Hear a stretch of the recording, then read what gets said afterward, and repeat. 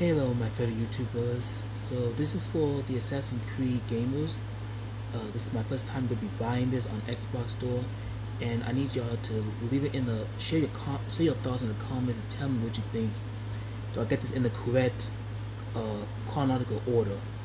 So Assassin's Creed Odyssey, Assassin's Creed Origin, Assassin's Creed Mirage, Valhalla, the original Assassin's Creed, Assassin's Creed 1 and 2, the Assassin's Creed Collection, Assassin's Creed 4 Black Flag, Assassin's Creed Rogue, Assassin's Creed 3,